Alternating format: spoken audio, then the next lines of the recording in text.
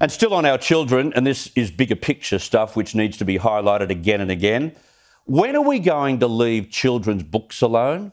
From Little House on the Prairie to Dr. Seuss, bedtime reading for kids is rapidly becoming a battlefield with classic stories slapped with trigger warnings for harmful content, or popular authors such as Enid Blyton even cancelled. And waiting on the shelves of your local bookshop is a whole raft of woke literature for children waiting to replace them. They range from feminist fairy tales to tomes on teaching young children or young people about white privilege and subverting gender roles. Now, in the UK, Waterstones, which is a leading bookstore there, is currently displaying books such as How to Be a Better White Person, gender-swapped fairy tales, and alternative bedtime stories such as The Tale of a Gingerbread Man Refugee. True story.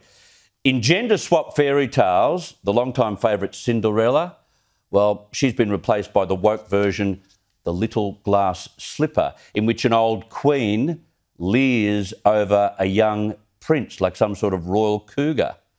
The poetry book, What Are Little Girls Made Of, is a reworked series of classic nursery rhymes created through a feminist lens. In Georgie Porgy, he doesn't dare make the girls cry. Oh no.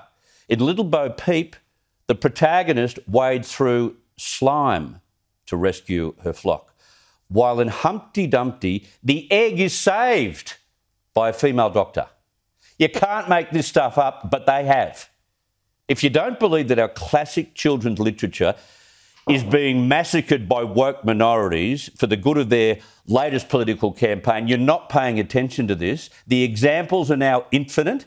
The twisting of wonderful stories is beyond disgraceful. And education authorities, well, they're too woke within their own ranks to pull this stuff up. And it doesn't matter where you go. The reason these stories have lasted for centuries is that they're just damn good stories. Yes, they emanated in older, less enlightened times, but that's what makes them so interesting and historic. You cancel this culture and you cancel our kids' ability to understand history and understand where we've come. Now, children themselves, they can't protest or object to this kind of contamination of our classics because they're being manipulated within this twisted classroom vortex. We have to stand up for them again and again and say, back off, leave the classics alone. They are classics for a very good reason.